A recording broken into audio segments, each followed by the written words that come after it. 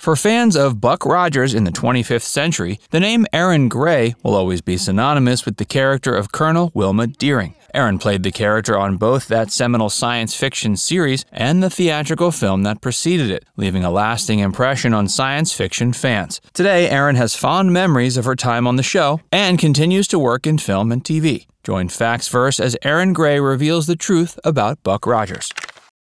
Erin Gray was born in Honolulu, Hawaii on January 7, 1950. Her parents were Diane and Daniel, and they separated when Erin was only 8. For a few years after her parents' separation, Erin lived with her grandparents in Palm Springs. Later on in life, her mother took her back in, and the two moved out to Larkspur. Erin started high school at Redwood High before finishing at Pacific Palisades High School. She then attended college at UCLA for a brief period. While there, she was studying with the intention of receiving a degree in mathematics, but she eventually decided she'd be better off moving to New York City to pursue a career in modeling. She was no stranger to modeling at the time, having previously won a modeling contest in St. Louis at age 14. This led to Erin getting roles in various commercials throughout LA while she was still in high school, and she even made a TV appearance in 1967 as a dancer on the program Malibu U. Although Erin had initially felt her future was in mathematics, she eventually decided her early experiences with modeling could grow into a career. After moving to New York, her instinct paid off, and she was known as one of the nation's top TV models by the year 1975. She was earning about $100,000 a year and gaining an interest in acting.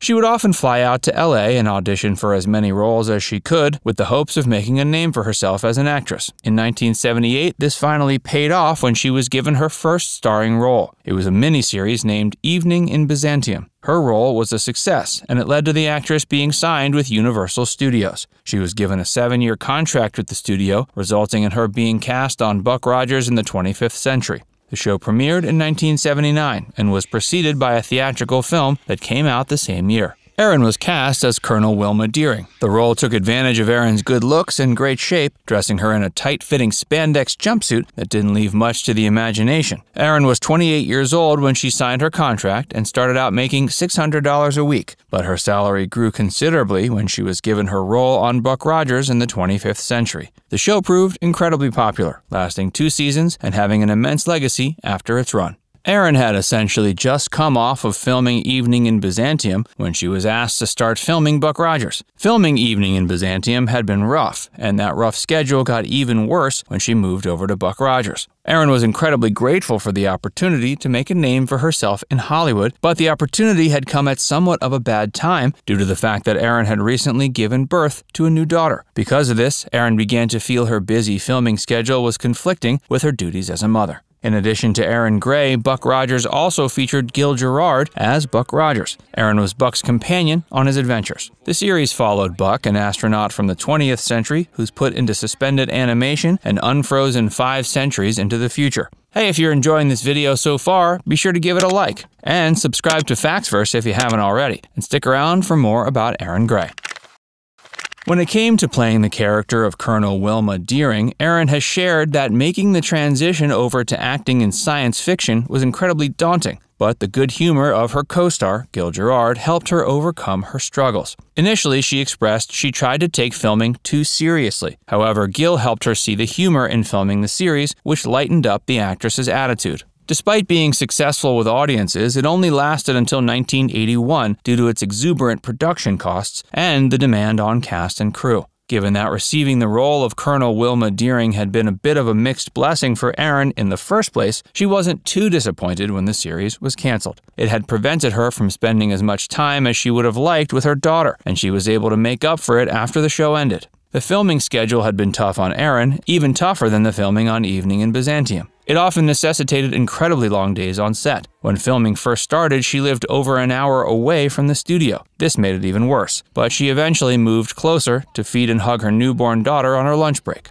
Despite the fact she hadn't received her big break at the optimal time, Erin still gave her role on Buck Rogers her all. This is part of why the character of Colonel Wilma Deering has gone on to become such a favorite in the eyes of the show's fans. And of course, her outfit and good looks also had something to do with it. After the show ended, Erin continued acting on television. During the first season of Magnum P.I., she could be seen in the episode J. Digger Doyle. The episode revolved around Erin's character, an expert security analyst named Joy Doyle. Although the character had been written into the series with the hopes of her becoming a major part down the line, things didn't work out that way. Although Erin's planned recurring role on Magnum P.I. didn't work out, she was given a starring role on the hit 1980s series Silver Spoons that lasted throughout a majority of the decade. Besides this major role, she could also be seen as a guest star on Murder, She Wrote and Superboy. In 1993, Erin appeared in the film Jason Goes to Hell, The Final Friday. This was a latter entry in the Friday the 13th franchise. Although it claimed it was going to be the final entry, things didn't turn out that way. The character of Jason has been resurrected several times since. In 2010, Erin reunited with her Buck Rogers in the 25th Century co-star Gil Gerard. They reunited to play the character of Buck Rogers' parents in the pilot episode of a Buck Rogers web series. The character of Buck Rogers had existed long before the show, having been created by science fiction author Philip Francis Nowlin in 1928. The character's initial appearances were in the magazine Amazing Stories, and it had already been adapted to other forms of media before 1979.